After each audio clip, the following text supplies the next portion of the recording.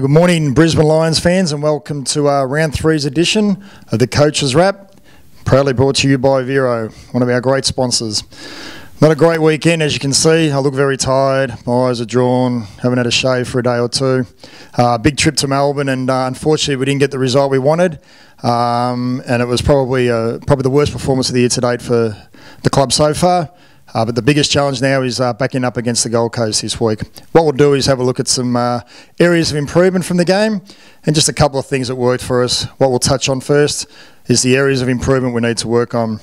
Feels like a bit of deja vu today because it's our goal kicking again. And as you can see here, with the set shots, we weren't great. With our distance 41 to 50, we weren't great. Again, it's the same issue we had last week, and you might ask, well, do we do any training on it this week to improve it? The answer is yes, and I'll show you some vision of that. Unfortunately, the boys just couldn't get the job done again with their goal kicking. 7 goals, 14 for the week. And as you can see with the graph here, some areas of improvement that we need to work on with our goal kicking, especially our set shots from 41 to 50. Here are some examples of our shots. And as I said, 7 goals, 14 off the back of 11 goals, 17 against North Melbourne. Wasn't ideal and not what we need against a side like Geelong who can hurt you. We kicked 1 goal, 5 in the first quarter. They kicked 6 goals, 2 I think it was. So it was 8 scoring shots to 6. And again, the same problem arose in terms of where we were kicking our shots from. One thing I want to say though is that obviously there's a bit of a grandstand which is down at the ground, and it was a fairly hefty wind coming through, so our boys just didn't adjust too well to the conditions with our goal kicking. Sometimes you can't replicate that at the Gab because we've got great stands here. The boys did have some goal kicking shots before the game at training, but as I said, game day we couldn't do it. Geelong also kicked 2 goals, 8 in the third quarter, so they didn't handle the conditions too well for a quarter also. 1 goal, 5 in the first quarter and 1 on the full, as you can see with the examples that we're showing here. What I do want to show you though is that we are doing some training on it. This is last week, some vision from last week.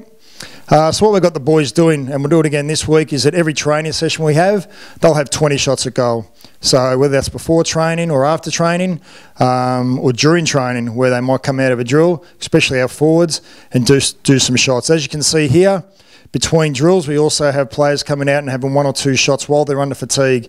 It's really important we do it under fatigue because that replicates game day as well.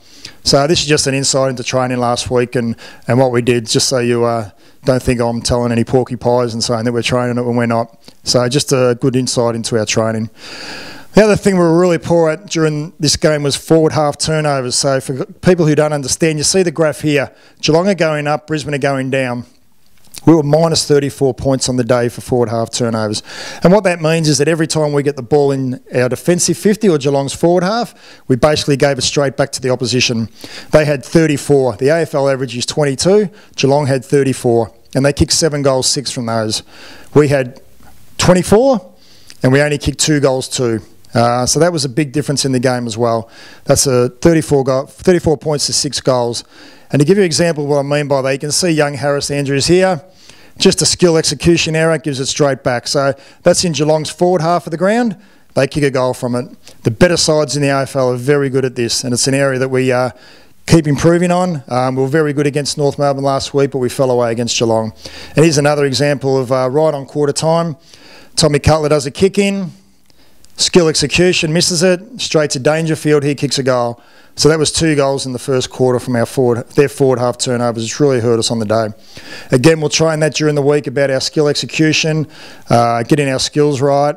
And as you can see with the Harris Andrews face and his hands on his head after the kick, he obviously doesn't mean to do it, just an area we need to keep improving on. So that was a big focus on the game for us during the week as well, but we just didn't perform that well. However, out of some poor stuff came some good stuff. And I thought Darcy Gardner was really good on the day. You can see here as a defender, his ability to spoil and tackle and harass the opposition was terrific on the day. He had 17 possessions, 3 tackles, 3 rebound 50s, but more importantly, his spoils. He had 5 spoils, and his one-on-one contests were very good on the day. So he was a shining light for the club on the day, and a young bloke who puts a lot of work into his training. So that was one positive.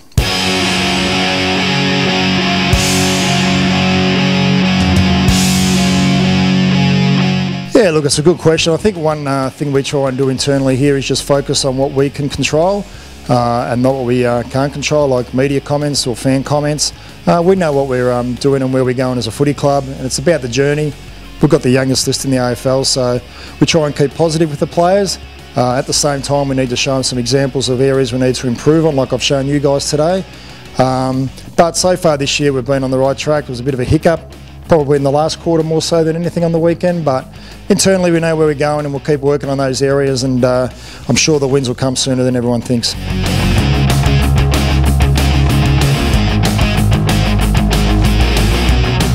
Yeah, good question. Last week we had an 8-day break, which allows us to get 3 training sessions in. Obviously this week, just to give you a bit of a heads up of how it went, we played down at Geelong at 4:40. Game finished about 7:30. We had to get on a bus for an hour and a quarter trip back to Tullamarine, Melbourne Airport. 11:30 flight, which got in about 1:30, quarter to 2 in the morning. So not ideal for the boys in a 6-day break. Monday was all about recovery.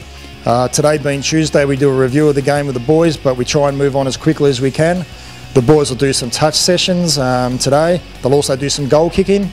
They got tomorrow off. Our main session will be on Thursday. It's the only time we can train during the week in a 6-day break.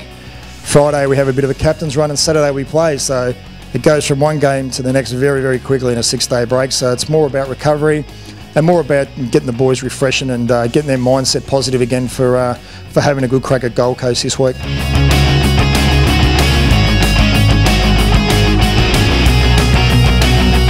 Yeah, again, a very good questions. 3 good questions today, guys.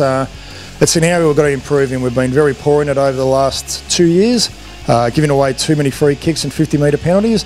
It's something we address every week, especially with our leadership group who try and drive the standards as much as they can in this area.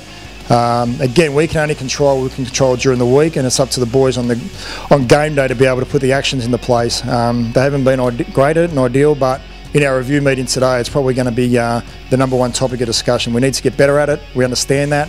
It's a work in progress, and the quicker we can get better in that area, the better we'll be off. So it's a work in progress.